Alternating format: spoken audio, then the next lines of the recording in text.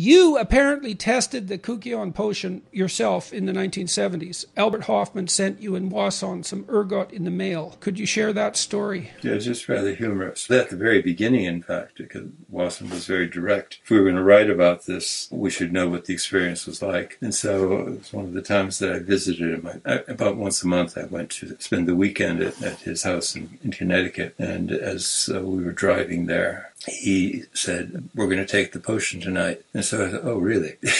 We had dinner. His old nanny was there, an elderly black woman, and he announced, "We're going to take the potion tonight." This is awfully open because, I believe this is illegal to be taking drugs. He said, the custom is to fast before you do this, and so we can't eat anything. So we sat there while the other people ate, and then when dinner was over, we got up to go down to the barn, and he stayed in his studio, which was converted in the barn, not in the main house. And as we got up to go, people said, "Well, have fun." Now, this is rather flippant, too. So when we got there, he put on some music, and he said the custom is to observe silence. So I knew that I wasn't supposed to talk. I didn't know at the time, but we were listening to the chanting of Maria Sabina, the Mazatec shaman. So it was very moving, and we sat wrapped up in blankets by the fireplace. His daughter, who was a PhD in nursing, sat in the corner as the monitor in case anything went wrong. No one spoke, and the